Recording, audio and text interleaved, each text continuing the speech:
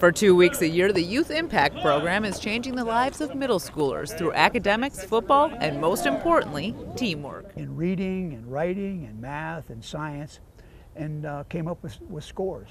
2 weeks later, they retested them. And the interesting thing is the improvement, the dramatic improvement that was made in those numbers. And I think one group in those 3 years improved almost 72% over a 2-week period. And it was not just because they took an interest in it. Yeah. These teachers were, and these Marines were sitting in the back saying, you in the first row, you'll straighten up, pay attention, give her your attention, look her in the eye. Yeah. That discipline that came from that. So that impacted me tremendously. These are life-changing types of experiences.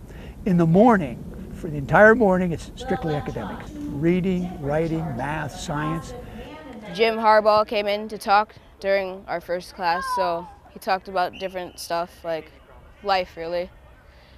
And so really almost every day we have speakers, and they just give us a different input on life. This is one of the most, if not the most important things that the University of Michigan football program does. Just having the opportunity to use the platform that we have, as well as the platform that the Marines have and our teachers, everybody that's involved.